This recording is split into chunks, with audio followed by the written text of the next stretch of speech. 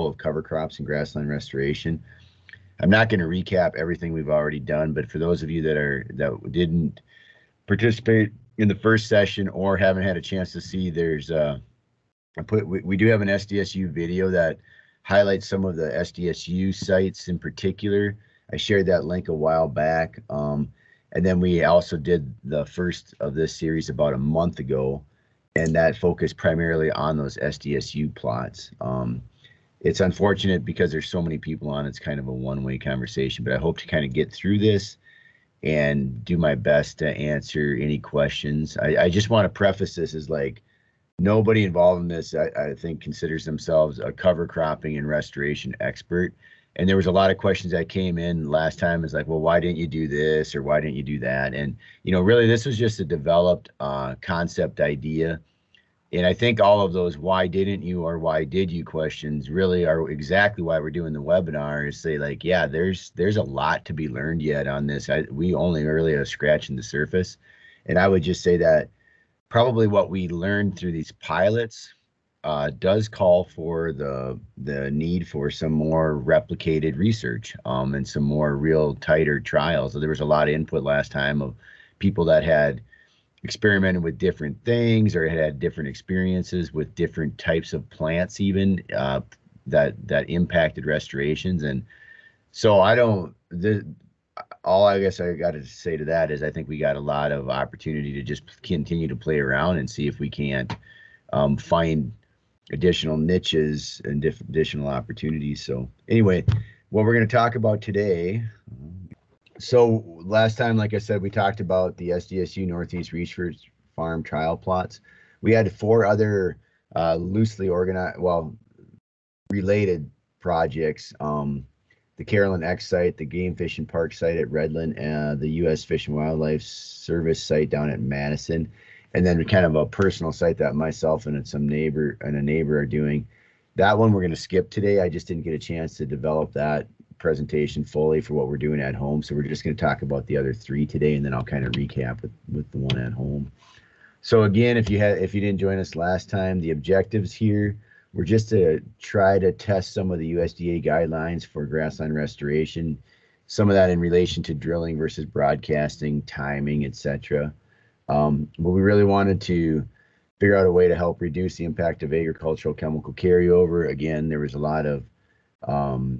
been a lot of discussion on whether chemical carryover is impacting these restorations, whether they're CRP or other. There's a sideline there, just generally improving soil health through addition of organic matter, etc., with cover crop residue, and then education. So what we really thought we were going to try to do in these very pilot studies, or if you want to even call them that, is just try to use 1 or 2 years of inexpensive common cover crops prior to planting those native mixes. See if we couldn't help mellow the soil out with any residual chemicals, etc. The team of people that's been working on this, when I started putting it together, is quite extensive, and I'm very grateful to everybody that's had a hand in all of these trials. I'm not going to go through all these names, but the names of those pictured is just a small representative, kind of that core group, but there's been a lot of other people.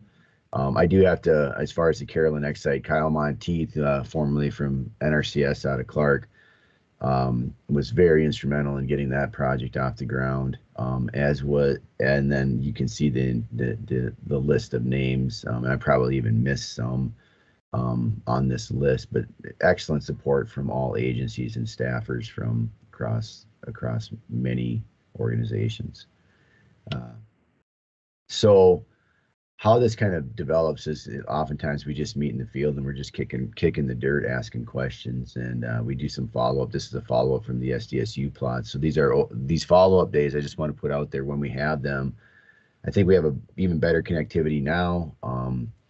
So just take advantage of those invitations if you can to come and see these sites. Hopefully we'll do that a couple more times this summer, and you can walk around, touch and feel these sites. So we'll start with the Redland one, which is a kind of a paired site to the SDSU site. I want to make sure, Jessica, you're kind of monitoring for us. So questions. The way this is set up on my end, it's kind of hard to monitor the chat and give the presentation and stuff. So I want this to be pretty informal. So if there's a question that someone wants to chime in with or bump in with, that's totally fine. Or you can just save that for the end and we'll have that discussion. So I just wanted to put that out there. Yep, I'll monitor for you, Pete. What's that, Jessica? I said I'll monitor for you, Pete. I appreciate that. I just realized my headset was not plugged in. Okay. So the Redland site is located just on the east side of Long Lake, north of Henry, South Dakota, south of Wallace, if you're familiar with that area. So it's just a small site as part of the larger Redland WPA.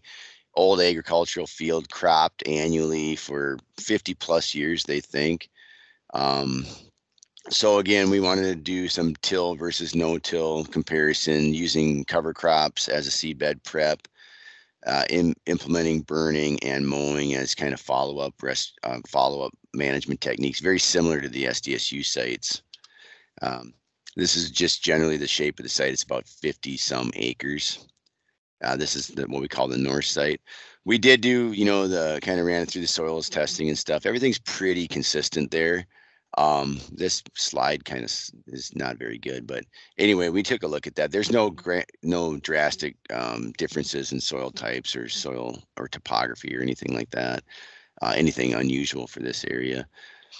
So it's a series of till versus no-till, and then different planting techniques and different management. Again, non-replicated plots. So we're just looking for trends and patterns and just learning plots. So 4 of the plots were tilled in the fall of 2017. That was kind of the start. Again, this was old. This was coming out of bean stubble or soybeans. So it was bean stubble.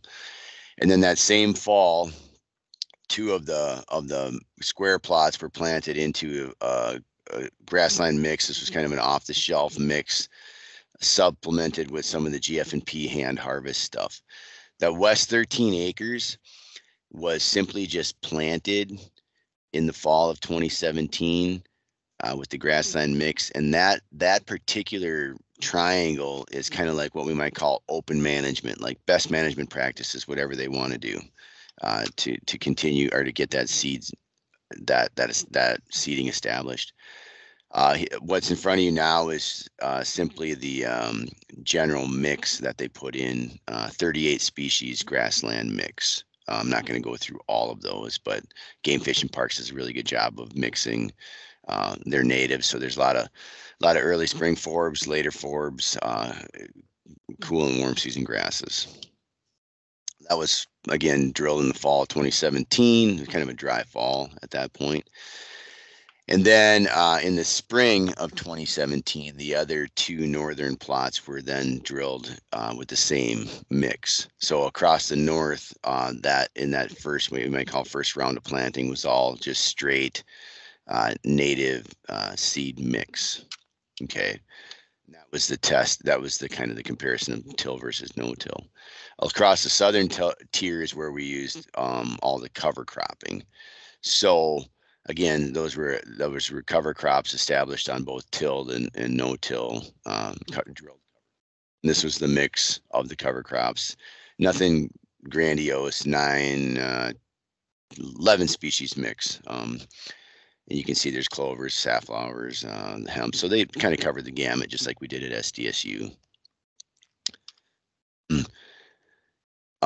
In the fall of 2018, 2 of those cover plots were then tilled, and this would be prior to establishment and drilling of the fall grass seeding in the fall of 2018. So those grasses were seeded into the cover crop residue or the tillage in the fall of 2018. The progression of the growth of the native grass mix on the site, again, that western triangle was planted in fall 2017, and by June 6th of 2018, we had some pretty good establishment. We could roll that out, and by October of 2018, this is what it looked like. Pretty typical first year restoration. A lot of good natives in there, but some weedy pressure as well.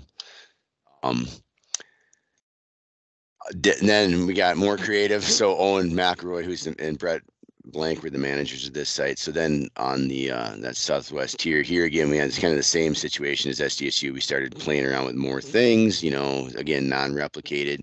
So here we had a 2019 spring just grass mix on the north tier of those, and then a grass mix, cover crop mix in south, and on what's in purple. So again, those were kind of like subplot trials. This is our management map. This is what Owen put together. Green means it had been mowed. Red had some burning, uses burning, and then gold is open management. That's that western side. So that's kind of what guides us through our management scenarios. So you can see there's a bunch of stacked things on these plots. What we saw on the ground, though, I'm just going to walk you through this real quickly. Where we planted in the fall of 2017, where there was no till, no burn. This is just the native mix. Again, by June of 18, we started to row it out. It was burned in spring of 2019, and then going across by July of 2019, post-burn, pretty decent establishment of forbs. The fall planting, and I do realize, I'm sure you're out there listening to this, there's a lot going on here. We're just kind of trying to set the stage. So there's kind of a lot to get through. So don't get hung up if you do or don't remember all of this stuff. I think it's just going to kind of come out in discussion later. But I just kind of want to set the stage of all of what was going on these plots. So no till, no burn on the fall, some of the fall planting subplots here, again, with just the native mix, no cover crops. Nothing really unusual or surprising here. This is not going to be all that helpful. So again, all of the southern tier plots did have a cover crop history. And this is where we get into some of what we started to see on those plots where we use cover crops. Again, till versus no till. Really good establishment of covers in year one. That is very much, that should say established. Yeah. So those were 2018 pictures. Very much like what we had at SDSU plots. Really good, healthy covers.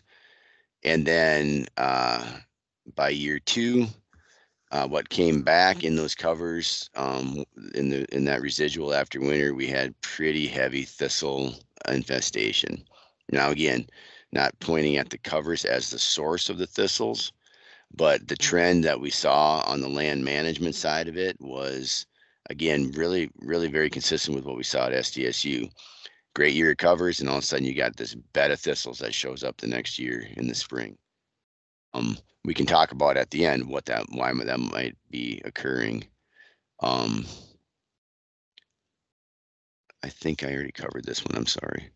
And the southern plots, it was just a little small area that they did down south, where they did some another old field kind of had been idled. They tilled part of it, and then they just did some food plot planting, and then it got ultimately followed up by native mix. And I just wanted to show you this because this was interesting, when we're talking about those interim years. This is mustard that came up, and I don't know if you can hear this, but you can see the bees in here. Pretty amazing pollinator stand just for that interim year. So we have to make sure, I think we all know that, like, weediness is okay. It really isn't a big deal. It's just a transition time, and something's always going to find some use of that. But this would make a bee person extremely happy for one season.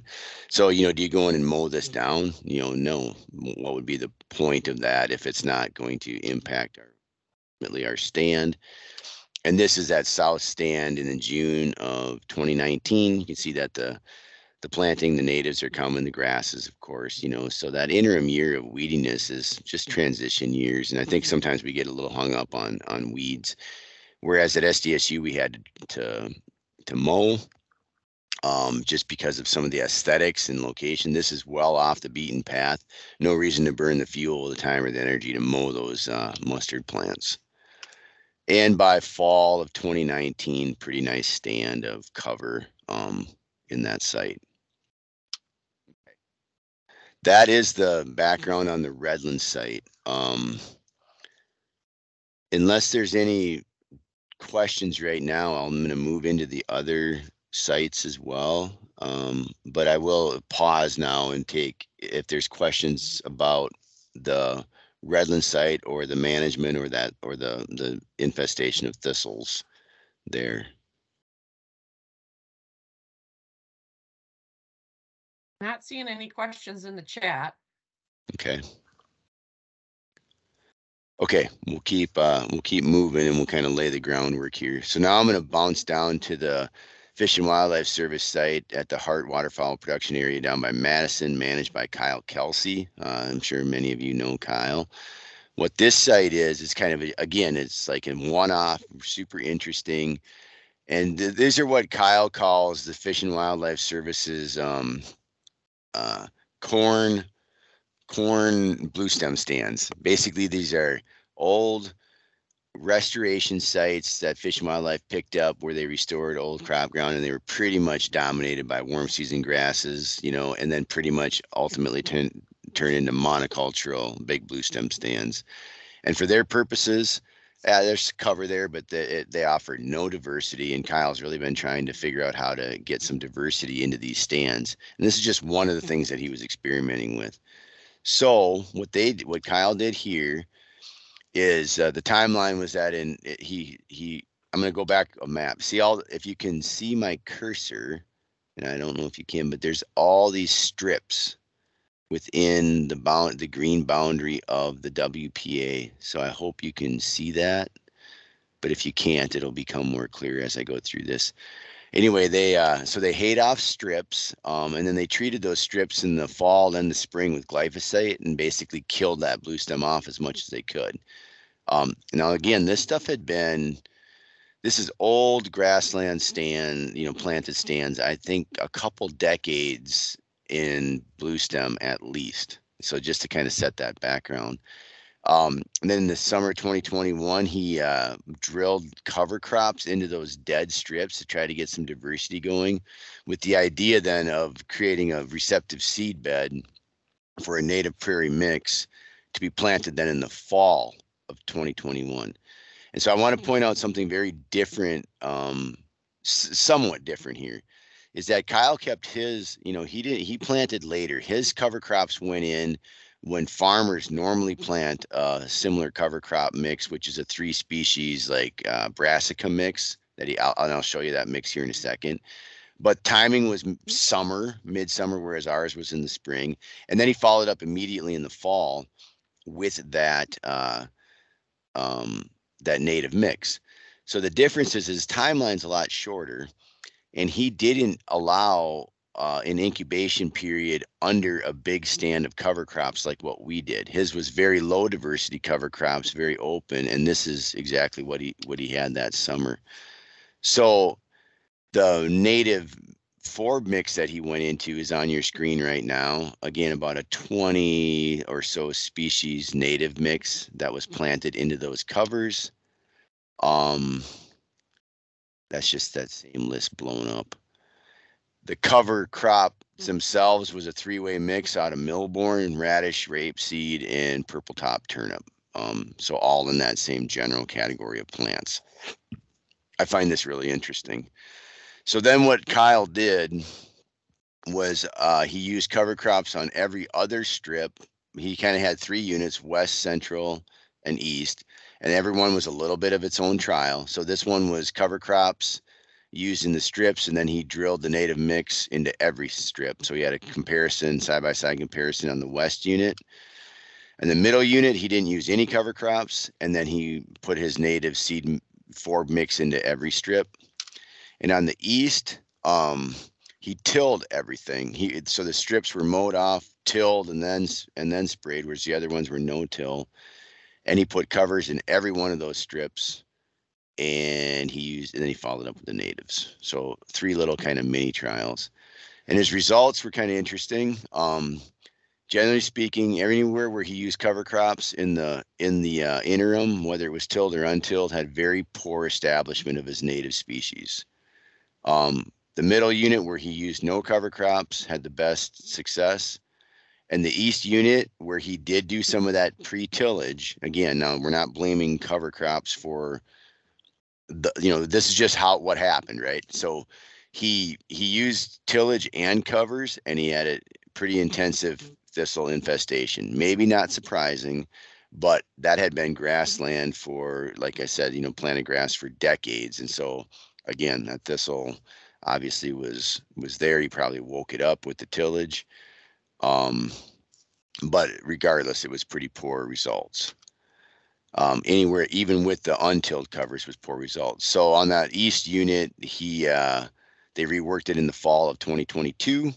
And then this spring here in April, they rebroadcast a native seed mix into those strips. So results of that are pending. Take home from Kyle on this, I'm reiterating what he told me. He was unimpressed with the use of the cover crops based on his trials, whether it was tilled or no tilled. They just did not get good native grassland establishment. And again, his cover crops was a straight up brassica mix. I don't think we have enough knowledge to know what the drivers of those results are, but those are the results. So again, I'm going to pause, and if there's any questions there, I will entertain them and try to answer them the best I can on Kyle's trials.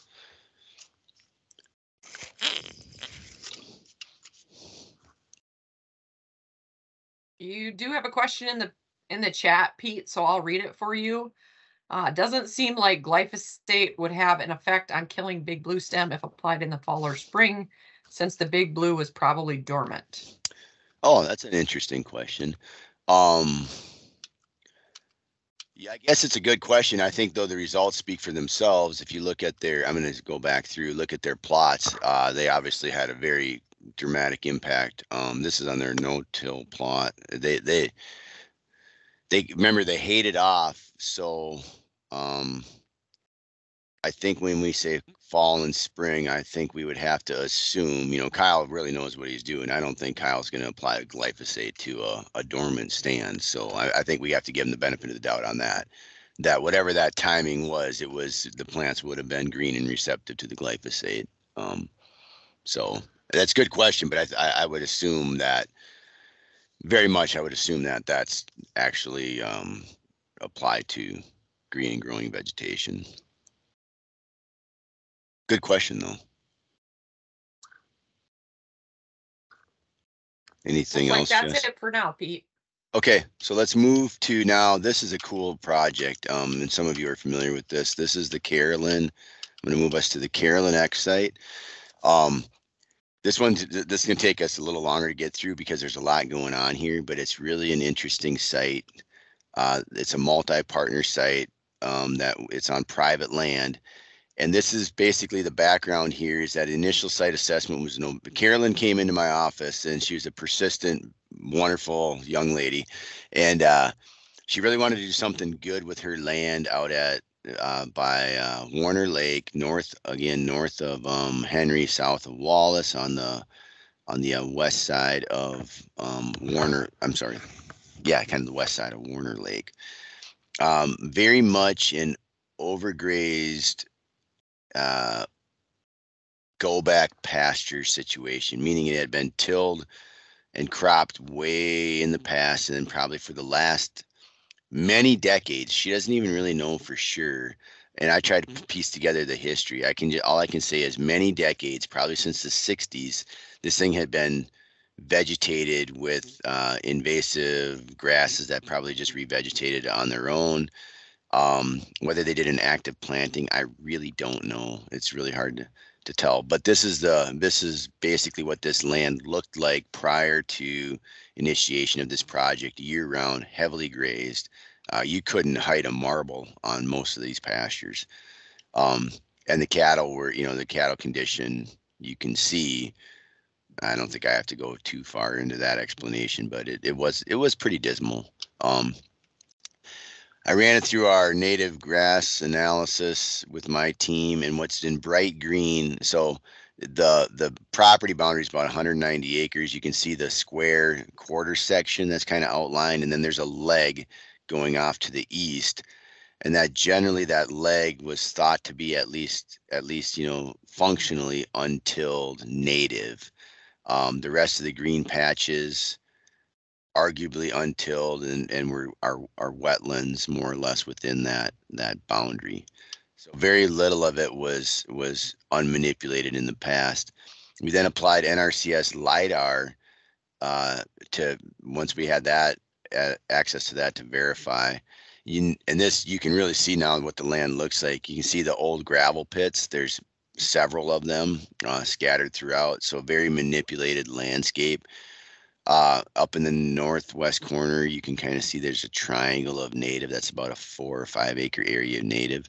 But what's interesting is across the top in the pink hand-drawn polygon, if you've never seen LiDAR before, look at the smoothness of that land versus the rest of the striations across all the land. That's what LiDAR is really doing for us in this assessment. So I looked at that and I'm like, hey, I think that's a miss. I actually think that's native, and it got miscategorized, and all of the vegetation indicators are such that was probably never tilled up there. It's very hilly topographically. It would not have been a good area for tillage, but that's what that LiDAR really allows us to look a little deeper into the land. Ultimately, what we decided on is about a 45 acre restoration region that would be the project area, this multi-partner project area. And that's outlined in pink on this one. This is kind of what the farm looks like from an aerial view, looking from the east, looking west. So it's a beautiful wildlife area. It's got Fish and Wildlife Service, game fishing parks, neighboring properties as well. So it's well suited. So once we initiated this project, this multi-partner project, NRCS came in with dynamic soil testing, or the Dynamic Soil Properties Project. Carrie Workmeister was the one that led that charge. And so they picked 4 areas that were 2 of them native soils and 2 of them non-native soils. So on the map that you see right now, the northwest, so this was the name of these things. It wasn't, the driver wasn't the burn. The driver was whether it was native or not, and the burns were some of the actions that Carrie wanted us that we wanted to test. So the northwest native and the native burn are both, as indicated, native soils. The cover crop and the non-native burn are previously manipulated soils, farmed, way in the past, or at least, probably 4 or 5 decades ago, and have since reverted into go back pasture. Now, I look a little deeper in this, and I see that I think we also missed the boat on one thing. And I want you to look at the lower right corner, that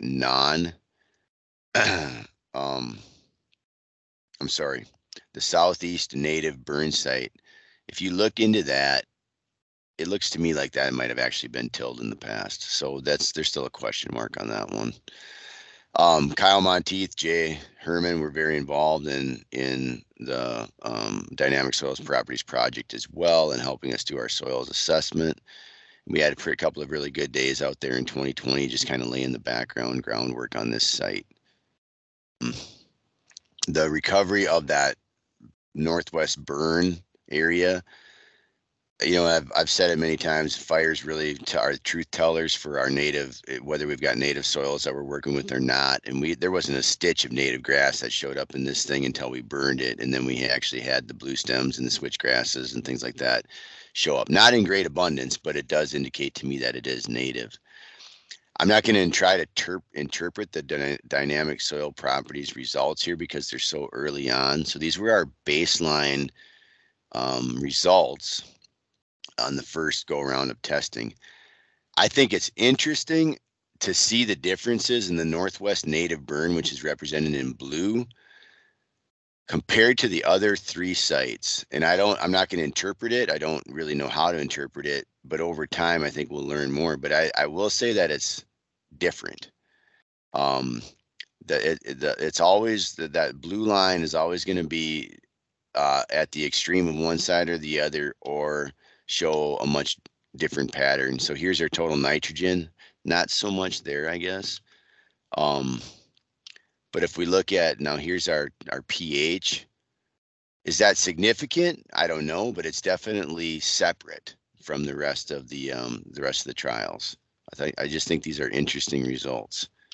And hopefully maybe at the end we can have a discussion if someone's on that can help, us interpret some of this a little bit more.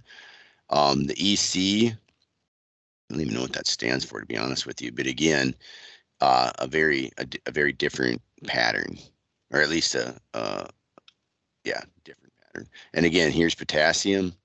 Again, a different pattern with the native soils, making me think, based on this, I would say that the yellow line, what we call that native burn, probably is not actually virgin sod. I'm guessing that was tilled. It just lumps itself with all the other tillage across the board on these dynamic soils properties. So I think this is kind of cool. So again, I already called this out. I believe that's probably a tilled site on that southeast native. I think we got that wrong.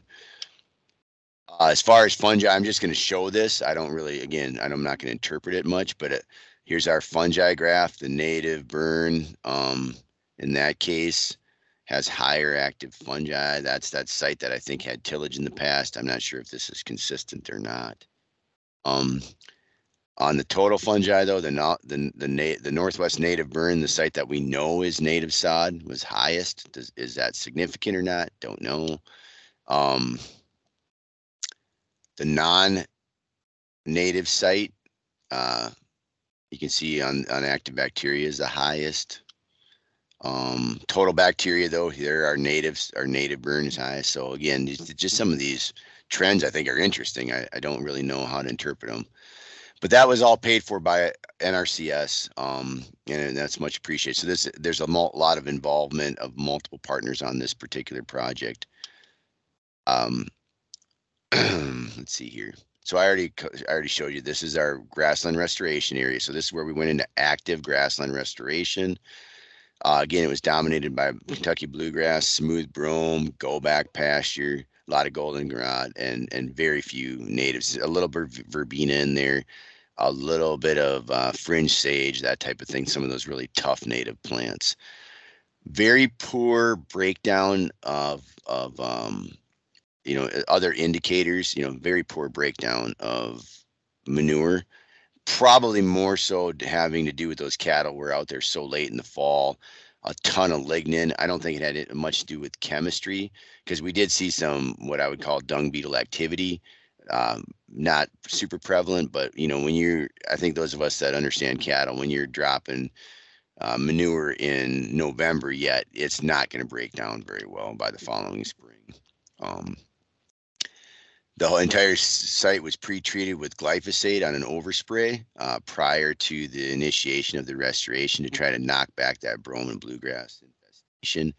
That was performed by a neighbor of Carolyn's who we contracted to do that work. So again, glyphosate treatment. And I'm just going to play just a little bit of this for you.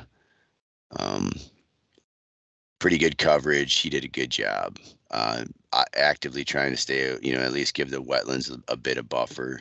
So he did a fairly good job on all of this. We were pretty happy with it. You got a fairy ring there that's shaped in the number 5. I think that was kind of cool. So here's the result of that spray. So a very complete application of glyphosate across the site, acres. And here's an aerial image of the same. Prior to any planting, you can actually see that Mike Meester's out there with the drill. This is year 1, but you can see his tractor out there. But this is our 45-acre killed site. Went in then post spraying with a pretty simple cover crop mix, and that's shown in the pink on the right: oats, barley, sorghum, rapeseed, sunflowers, etc. So this was in 2020. Ducks Unlimited footed the bill for all of our cover crop seed for this project. Mike Meester, when Mike was with the Conservation District at that time, did the planting, did an excellent job. I've never worked with anybody that was so good at running a drill. So Mike, if you're out there, kudos to you. Anyway, Capriva Angus was a partner on the project as well, out of Raymond, and between the Capriva Angus and Conservation District helped us with the planting and a reduced price on the bill for that, and then it was covered by Capriva Angus. Mike working his magic, making sure the drill is set. And this is kind of what we were drilling into after that initial glyphosate application. Not too rough, pretty good. I mean, Mike had to find that spot. Good seeding.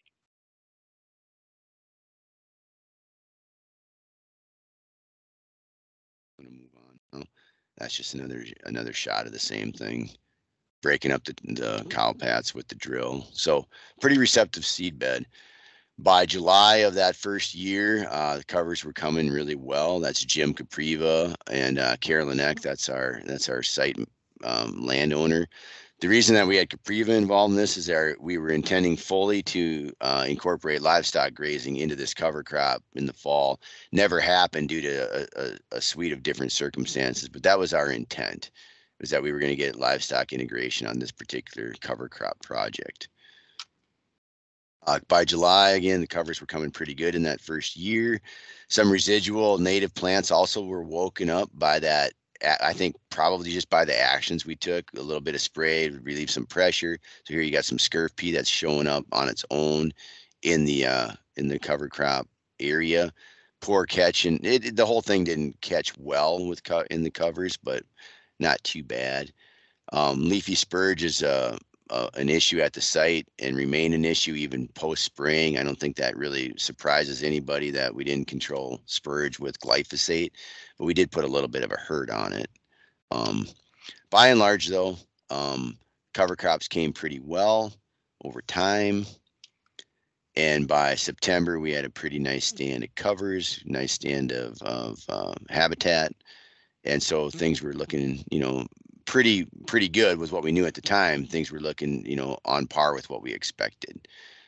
By November, we had basically excellent pheasant cover, and that was one of Carolyn's primary objectives, is just some wildlife residual. So it's all nothing here too surprising, but this project is a 2-year cover crop project. So then we came in the following year and replanted or resprayed in 2021 again, early spring treatment of glyphosate, same drill, trying to hit some of these, this is wormwood and stuff, things that were coming up in this restoration area. Anyway, kind of the same drill in 2021.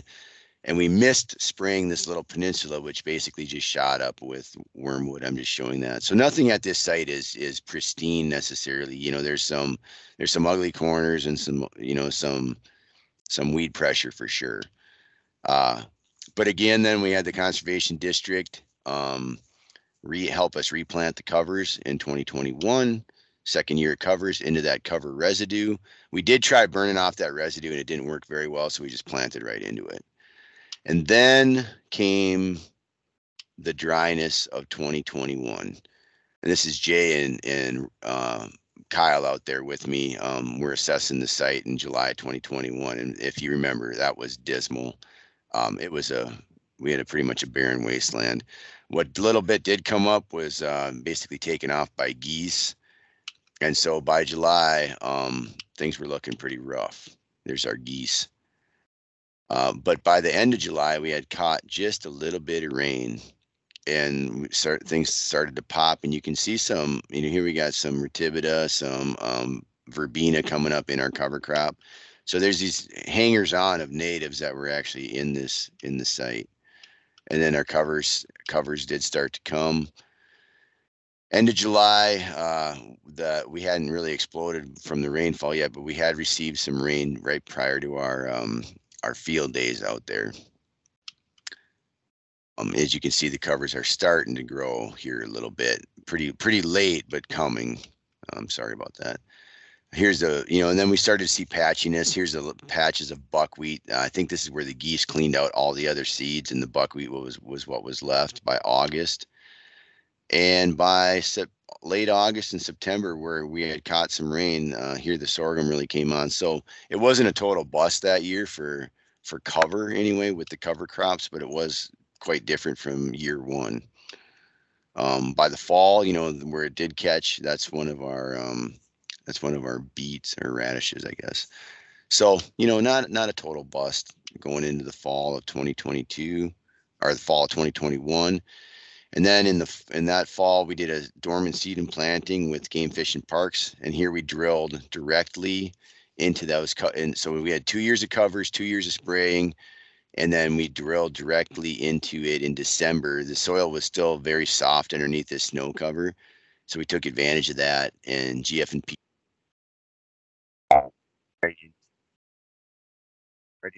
Yeah.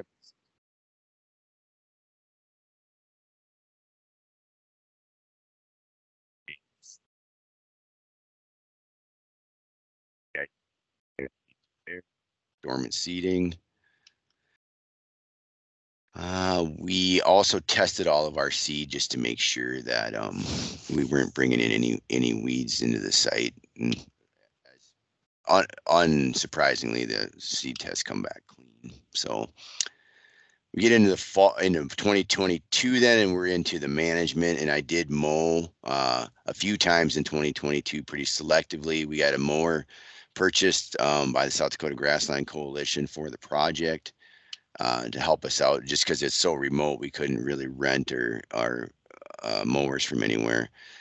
And throughout the course of last year, we met on site a few times just to kind of assess. We had a lot of carryover of covers that came in, and our native catch is questionable, I would say.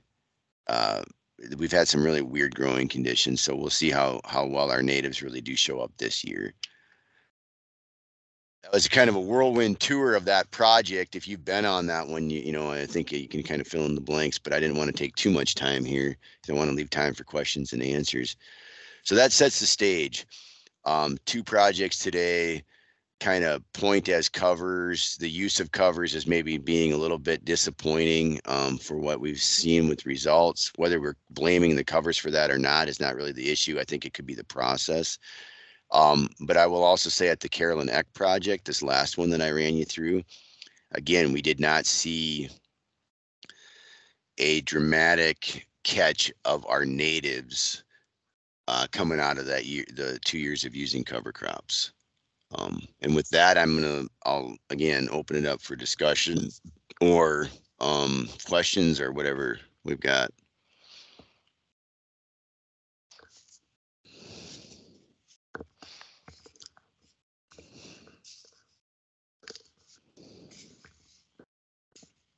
Just a reminder, you can also use the raise hand icon if you want to ask a verbal question, or you can type a question in the chat. Yep, and I can see the chat now. I can't see. I imagine most cameras are off. Is that right? That's correct. Okay.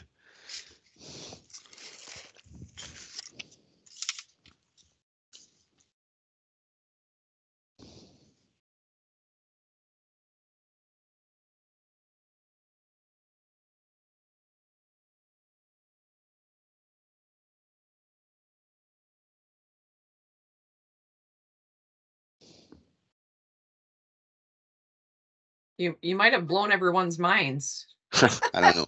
It's a lot to take in, and I know that it's very difficult to connect really hard lines between our observations. And again, I just want to fall back. They're pilot experiments. But what I'll reiterate the cautionary tale that I kind of said on the first one. And it is just a caution. I just think we have to really be cognizant of how we're suggesting use of cover crops to producers in the restoration arena, because I don't think we know enough about it yet. I don't think we know enough about and again, I'll go back to some of what we talked about the first time. If we're using cover crops like a full season cover crop, And we are not necessarily seeing the success in the establishment of natives. And again, every project that we've had has actually ended up kind of in the same place with, not that impressed with the establishment of our natives. I'm not saying it's because of the cover crop. It could be. It could be. It could be that we have allelopathy. It could be that we have something else going on we don't understand. And again, we picked a handful of common covers and we assume that, hey, let's try this and see if they're a good surrogate for our native plants. Remember, most of our covers are they're non-native, right? They don't even originate here.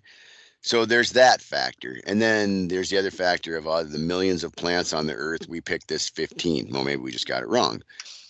Or maybe it's simply the process of allowing the other weedy bad nasties that are already in the soil or in the system.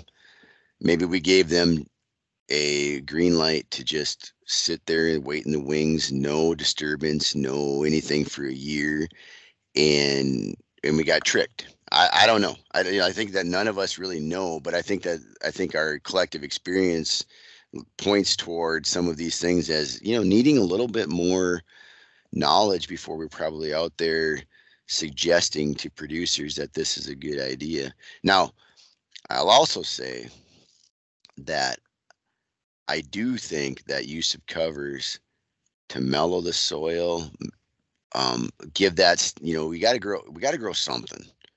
And if we've got chemical history issues and stuff, I don't think this is a bad idea. But what might have to happen is that next step of tillage or glyphosate or something to terminate not only the covers, but maybe to terminate all other things that are growing in that seed bed so that when we do put the expensive native plants in, we start fresh. I really would love to hear from others if anybody wants to jump in. I see that Steve has his hand up, and then there are some questions in the chat also. So Steve, go ahead. Yeah, Pete. Steve Spawn with Fish and Wildlife. Hey, Steve. Yeah, maybe you might have said, I think the Carolyn Eck site has been planted back to a native mix, right? Yeah, we drilled native game fishing parks drilled the native mix in the fall of 2021 after the 2020 and 2021 cover cropping years. Correct. Okay. Have you seen much favorable result there? And what's the plan moving forward on that site, just to try to allow the native mix to take hold? Well, yeah. So again, we drilled it. Did a dormant season mix. Very dry year early in 2021, and then we drilled in the fall of 2021. We had really adequate soil moisture coming in the spring of 2022. The native seeds were in the ground. The cover crops were primarily, there was a few residual covers that there's always going to be. When you let covers go full length, they're going to drop some seed, and they're going to, they're annuals, and so some of them are going to come back. But I'll tell you, Steve, I was very more or less disappointed by the catch of our natives last growing season. I mowed when necessary to try to keep that weed pressure down, give those natives a chance to come through. It didn't look very good. I'll be honest. Now this spring, if there's enough fuel, I am going to try to get a fire across that here real shortly, honestly. But in fact, I got to go assess the site today or tomorrow, but I'm hoping they come in. They should, but if they don't, does that give us a red flag to say that, hey, again, another failure in using cover crops with native mix establishment? We don't want to throw the baby out with the bathwater on this thing, but here it would be another notch in the belt of, hey, another one that didn't work, right? Now we got 5. So I don't know. It'll be interesting. I'm hopeful that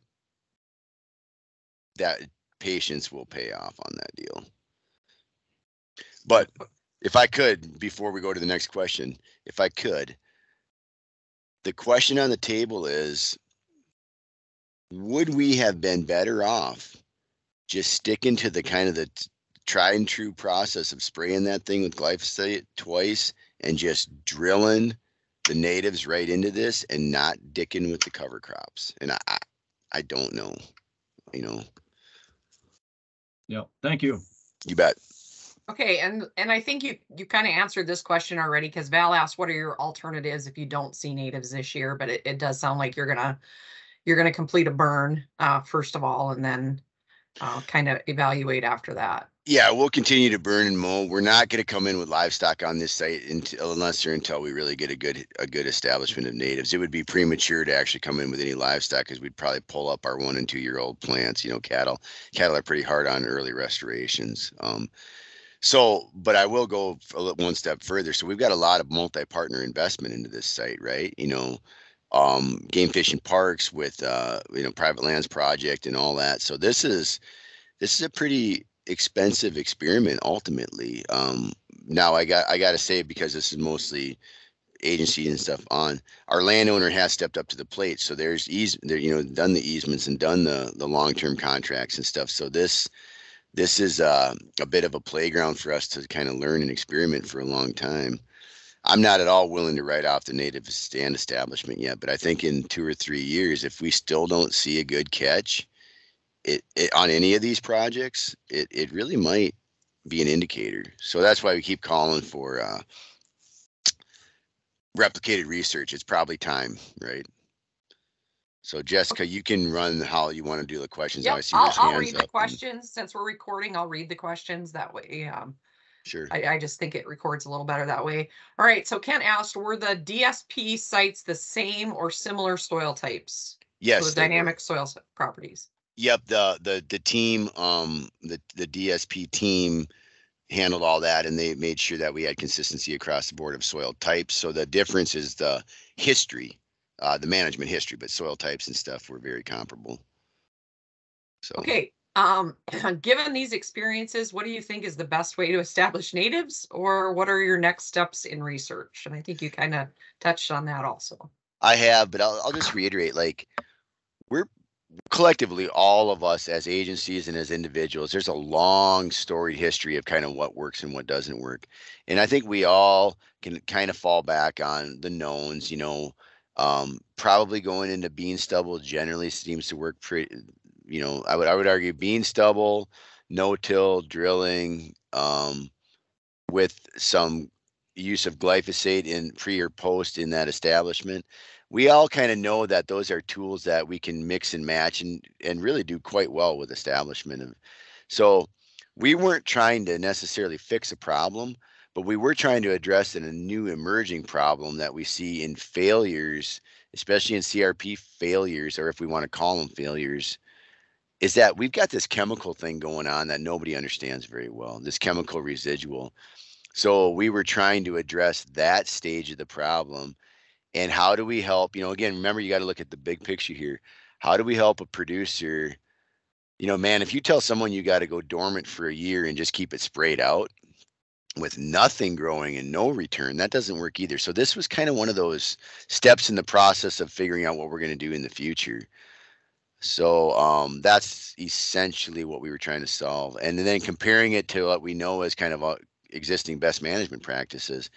And sometimes the answer we get is, you know what, it doesn't work. And I think we can accept that as well. So we're not feeling butthurt over this at all. Like, it's just, these are the results that we're seeing, and there's a lot of learning that can come from it. So. Yep. And then we have a comment from Sean. Just to comment that last year in Aurora County, a cover crop mix was planted into a native restoration project in late spring that was predominantly Kentucky blue. It had been burned and sprayed with Roundup. There were drought conditions, and the cover crop never grew more than a few inches tall. Green and yellow foxtail ended up taking over, and the native planting is supposed to happen this year. So I think it'd be good if Sean would keep us in the loop, me and you, and we can get more information out too on how things work with that planting. And then we'll go to, I believe Tance has his hand up. Yep. Well, it's not contrary at all. Just a perspective from my West River experience, and this includes even tame grass seedings with alfalfa. In that, in a lower moisture regime, I've kind of come to the conclusion that we need to encourage folks to continue with managing for noxious weeds, of course, but don't judge success or failure for 3 to 5 years in some instances. We're seeing pretty preliminary data that isn't that encouraging from these project sites, but I guess I would ask you, Pete, um, is there a reason to continue to hold out hope and continue mowing like the Carolyn X site and see what happens when better conditions offer themselves? Yeah, so excellent question, Tance. Excellent question. So if those of you that didn't get a chance to hear my first part one of this, what's concerns me the most is that the sites at the SDSU plots and the GF&P Game Fish and Parks plots where we used covers for 1 or 2 years and then went into the natives, those native plantings just are not coming out of that. And some of them are now going into their 5th growing season.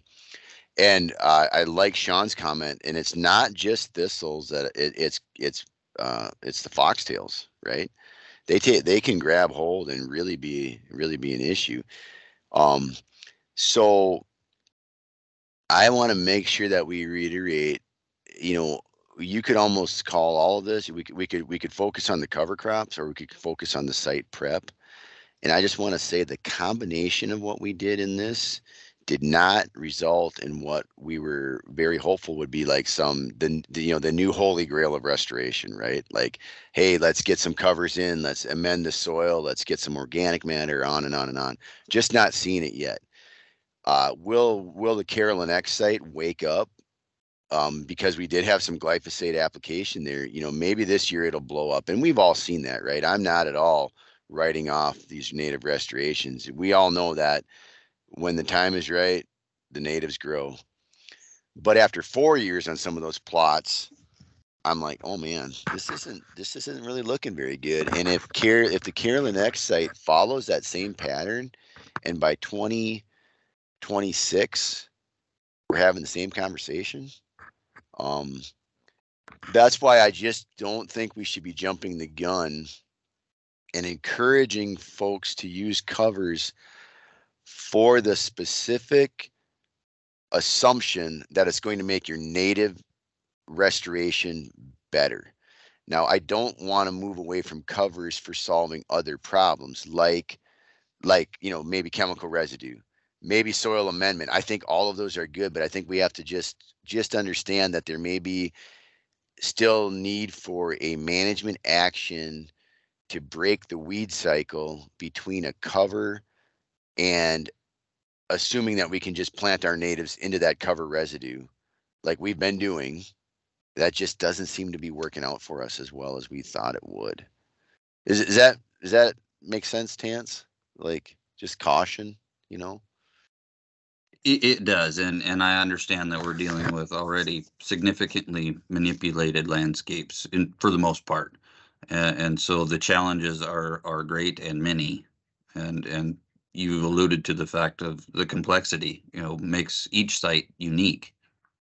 And the other thing I would like to just kind of set the stage for like, again, the plants themselves. What do we really know? I mean, I would say we know nothing about the suite of these covers that we picked. Again, they're all individual plants. We lump them together and we say cover crops, and we pretend they're one happy family, right? We have really no idea how those interact with each other.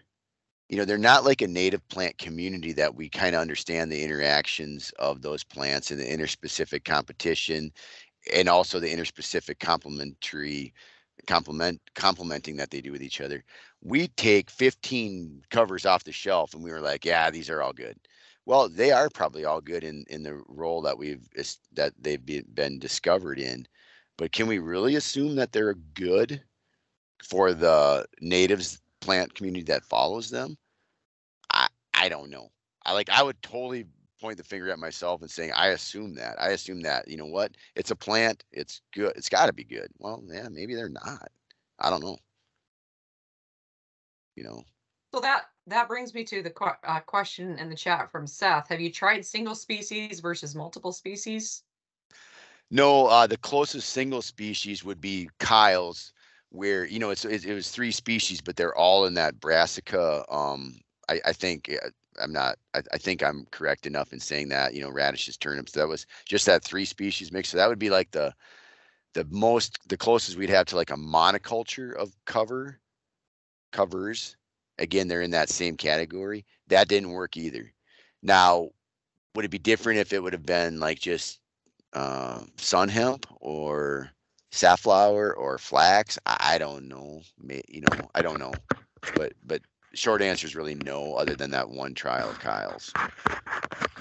Okay, and then another question: when you mowed, did you leave it lay or was it baled and removed? We left it, but the rotary mowers do an excellent job of basically, you know, by day 3, you can't even, you know, there's no real, it chops it up enough that residue goes through. And again, when I got to make sure when we talk about mowing, I may have a little bit more mowing history than maybe most people on the call is to using mowing in restorations. It's a very, very effective tool, applied appropriately. Like we mow only as low as we need to achieve the objective of topping off maybe the weed seed heads as necessary just to reduce competition. But we also can use mowing effectively on native plantings and basically scalp that right down to the ground in year 1, which we've done a ton of times. In fact, I've mowed year 1 with a lawnmower and had phenomenal establishment of natives. Does that mean they wouldn't have established without the mowing? Probably that's not true either. They probably would have. But you really can't get mowing wrong. It's more or less of, is it really necessary? You know, like, and Game Fish and Parks is very hands off on most of their mowing because they've got remote sites and they don't really have to, they're not really concerned necessarily with the aesthetics. The Carolyn X site we mowed again because we did have the lack of control from the chemicals on some of those spurge patches, some of the wormwood. Now, I'm not saying mowing will control spurge or wormwood, but it will knock it back enough that it's at least not putting more seed out there. And we're, you know, so we got noxious weed law and stuff like that we're trying to play that middle ground with, you know, control. So that's kind of the story on mowing. That's all the questions that we have thus far, and I don't see anybody else with their hand up. So are there any other questions for Pete? I would throw one out there. Just in the context of a really heavy Kentucky bluegrass stand with a really heavy duff layer, you know, I think there's quite a bit of success out there with going with, let's say, farming it for 3 years, maybe going like a soybean. After 3 years, you're starting to break that duff layer down to the point where you can probably get it seeded.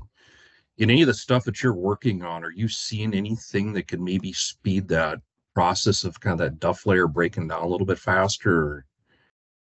Well, that's a great question. I'm not sure I have a great answer for that, but I'll go back to the first part of your question. Where you got brome and bluegrass, I think that we've learned enough over time to know that if you're going to use chemicals to break that cycle, you got to give it 2 or 3 years. It's just like there's too much investment on the back end not to kill that stuff out as dead as you can. I also think that we've learned a lot collectively through all of our agencies, that if we're going to farm it, we also should be farming it for at least 3 years. And this is, you know, this gets a little bit off track, but regardless if it's farming it out or spraying it out, can we collectively encourage USDA, and in this case it's FSA, I know it's not an NRCS issue, but can we effectively encourage program expansion? You know, we're kind of on the verge of a year of covers within a CRP program and those types of things. And this is where I don't want to throw the cover thing away at all. I don't care what the crop is. I just like the idea that we would expand on the back end the ability for those grasslands to stay established while giving the producers a 2 or 3 year window minimum to prepare the seed bed appropriately for the establishment of those. I think we push a little too hard, and it goes back to, again, what you say, the breakdown of the residual, the impact of the chemicals on those, on the, not only the bud bank, but the seed bank, et cetera, et cetera. So it all plays together. I don't have a great answer but I'd also say that I'm not the only restorationist on this call. So if anybody's got a better answer, I'd love to hear it for that question.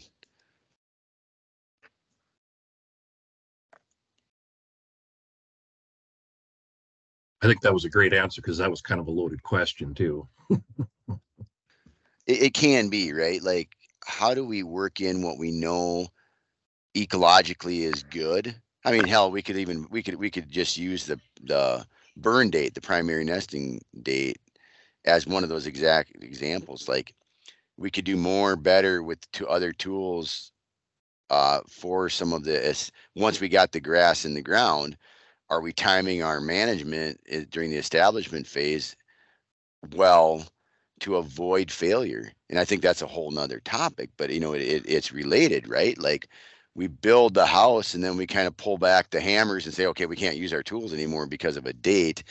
And then we don't have as good of a house as we could have built if we'd have really taken the handcuffs off and said, let's focus on establishment first, and then we'll enjoy the rewards of that establishment, instead of having 15 years of questionable establishment. Little off topic, but it all comes back to that prep.